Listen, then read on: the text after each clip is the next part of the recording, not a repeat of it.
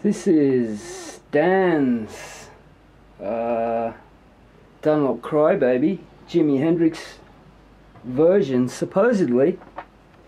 Although I've spotted some anomalies on the circuit board. This was dead.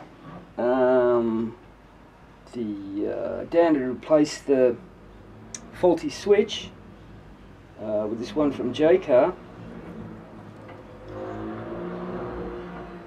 There's a bit of a rewire needed on that, but then it still didn't work. Then I managed to get it to go when I plugged the external power supply in. It would work intermittently.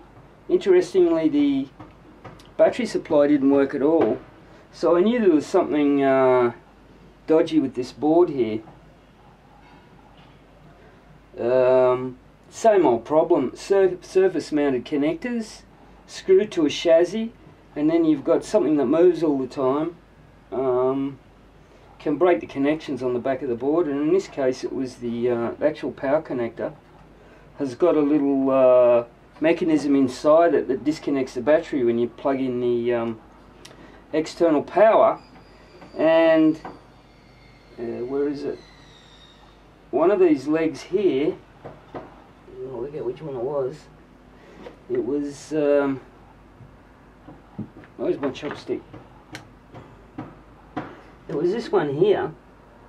This little connector here, the track had broken and it was just going intermittent, so I just scratched it back and resoldered it. And I, bit of process of elimination, I did some others, I wet some other joints to make sure there wasn't a dry joint somewhere, because I could tell when I was flexing the board that it was starting and stopping, but that ended up to be the track there that was the problem. And now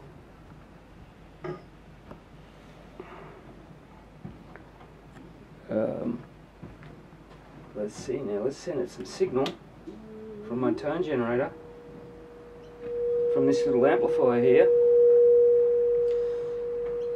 Tone's coming in here, and you can hear it working there now. Bypass. So, fixed. I'll put it back together and we'll give it a run through this.